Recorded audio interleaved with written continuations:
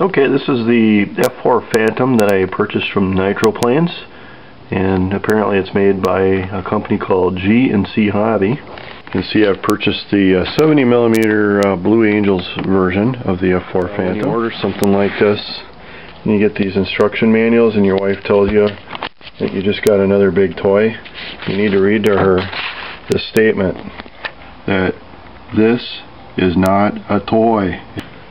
Alright, so my plan was to install this 70mm ducted fan jet that I got out of my Hobby Lobby jet that crashed after one flight. So this jet appears to be compatible in respect of having a power system. So we'll pull it up here, and then here's the compartment. This is very similar to the Hobby Lobby version of the F5, which is the one that went down in a blaze of glory. Okay, so here's the engine compartment. It's got this one. This engine has got these little extrusions on the side here. Okay, so there you have it. It's an actual drop-in fit, including the beveled areas inside of the frame that exactly fit this other ducted fan unit. It was manufactured, I think, by StarMax, and this is G&C Hobby, so they're probably all made in the same factory over there in China. That's right on there, and that's where all your equipment and stuff goes in there. Here, this area where the landing gear fits in there, this is set up so you can actually remove the landing gear when you're doing belly land. The nose gear fits right in there, and you can take an Allen wrench and you could take that thing off there if you want. What I didn't like too much was this nose cone. It's this real flimsy type of plastic, the kind of stuff you find in GWS planes. The other F4 that I got through Hobby Lobby, I think this one is made by StarMax. That one, the nose cone is real stiff on it, so I think it would hold up better in a crash. Here's the ducted fan unit that comes with it. You just get your standard impeller and then housing. So all this is pretty standard stuff. The hub adapter, prop adapter, whatever you call this thing. This is aluminum, and it uses that compression type collar. This stuff looks pretty standard for all the other ducted foam. But again, the thing I like about this is well, first of all, they're short. And the front nose gear has actually got a spring on it. Area where you put your electronics. Pull this off. That's all held on there with those rare earth magnets. So that's the area right there that all your electronics are going to go in. Basically, it's just molded into the foam, and I think your battery is just going to fit right in there. This isn't going to be a force. Okay, the included glue are two tubes labeled A and B, which I assumed was epoxy. And I opened them up and smelled them, and sure enough. But if you look at the instructions, it just shows the guy rubbing a tube of glue onto the wing. And so it's a little misleading.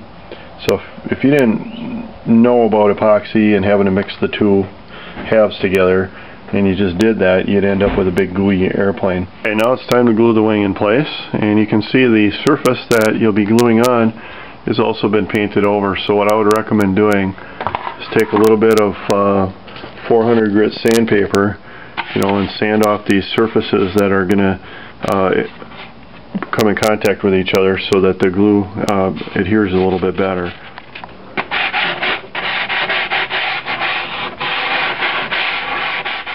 Okay, now the wings have been glued on, all the control surfaces are attached, and now it's time to drop in the ducted fan unit. This is actually the 70mm unit from my last jet.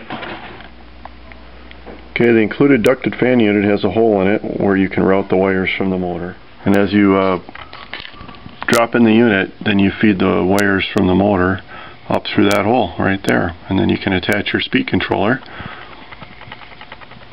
which in this case I've cut a little bit of the foam away to allow the heat sink to drop down in to the air chamber there so it gets adequate cooling. And after you're satisfied with the placement of the ducted fan unit, then you take the cover and we'll drop that in there, and everything should fit in there just right. Okay, once we have that screw in that little plastic square rectangle, I drop that in there.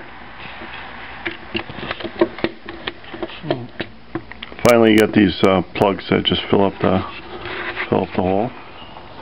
Okay, I've installed the speed controller, and to hold it down, what I've done is cut a couple of notches here and here in the foam, and then cut a piece of balsa that was just a little longer than the width of this space here, and then kind of snapped it in there, and that'll hold that speed controller in place. And then the heat sink is exposed to the airway. You can see here, this one's red and the other one is black, and the reason for that is those servos turn in opposite directions, and the reason for that is the control surfaces both have to move the same way, but the servos are oriented in such a way so that one would go up and one would go down, unless of course you plug them into separate channels in your receiver and mix them in the radio, and you would need two extension cables that would run all the way up the length of the fuselage up to this.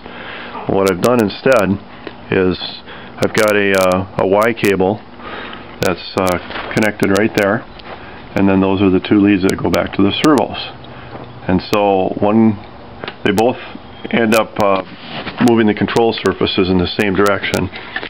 And that's accomplished without having to run two cables all the way up. Now, if you don't have a servo that one runs one way and one runs the other way, your options are to do what I just said, or you can get one of these devices here that allows you to reverse one of the servos. It's more or less a Y cable with a switch, and then that switch allows you to reverse one of the. So here's the receiver placement up here in the front, and this particular receiver has the satellite, and then there's a BEC that's tucked down in there, and then there's the 4-cell. Now the last thing that's a bit of a quandary, and this is not described anywhere in the instructions, is how the heck am I going to hook up that linkage with that arm there that controls the steering wheel, or the front wheel. And then this servo, of course, plugs into your rudder channel on your radio. And the problem I have is no linkage was included, and there are no instructions describing how this works. So I'm just going to have to jimmy something. Okay, here's the solution I've come up with. It's a rudimentary linkage. It's basically just a little linkage wire that's hooked into a extra piece that I had lying around, and then I've used a wheel collar to secure it so that it doesn't come off the end. And this is how it operates. Okay, here's the landing gear installed, and one last thing that I would recommend is pulling these out and putting some of that epoxy on there and putting them back in, because they were loose enough that I could just pull them out with my hand, and if you had even a normal landing, that thing would have pulled right out of there. Another tip, I'm noticing here that you can see some movement when you flex these control surfaces here, right where that control arm connects to the elevator. It's rather loose, even though the screws are tight, so what I'm going to end up doing is pulling the screws out of there, putting a drop of glue in there, and then putting them back together, because that's going to fail in the air, and then this thing will come down like a corkscrew. So a couple little tips like that will probably save you a crash.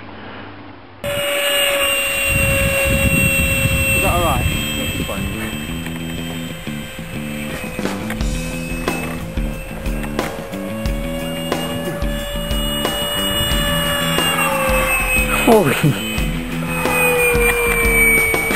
Holy man.